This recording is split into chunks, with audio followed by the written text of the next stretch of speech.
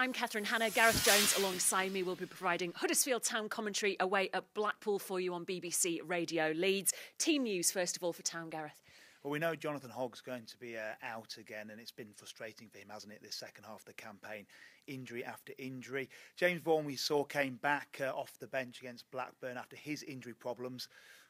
Last game of the season, not much to play for on that really dangerous bobbly pitch at Blackpool. Do you risk him? The big talking point, youngsters. It looks like we might finally see a few more get their chance in this game. Dwayne Holmes, or again, is the pitch suited to his kind of play?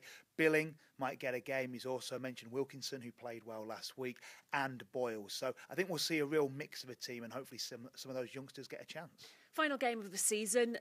Blackpool are already down. Huddersfield are very safe. So where's the motivation coming from?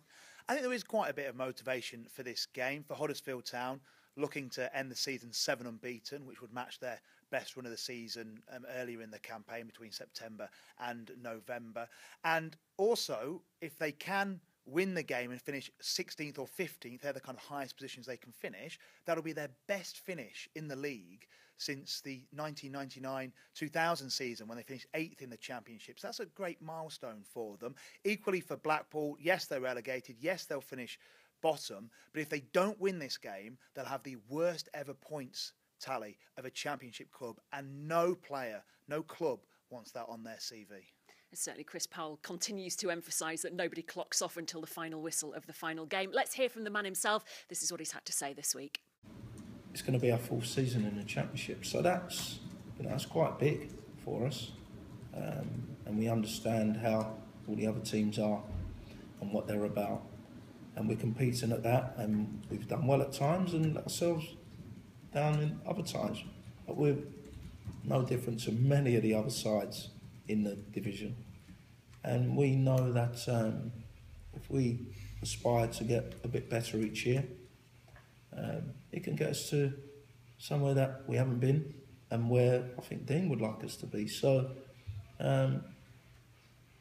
everyone has a role to play.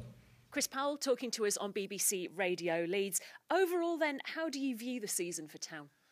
I view it ultimately as a successful one. Yes, it's been up and downs, and the big story has been inconsistency, but ultimately that's the story for more or less every Championship club, unless you're in the playoff positions, and we have to get used to that. It doesn't matter where you are. Considering how the season started, Mark Robins leaving after the first game of the season, the squad wasn't good enough at that point. It took Chris Powell a bit of time to get his feet under the table and get it working. 10, 12 games in, this club was a mess. A lot of us feared that it would be a real relegation battle this year. Powell got his tactics together, got the best out of Scannell. Clever signings in Hudson and Holt. Butterfield coming in was a great addition as well. My player of the season, personally.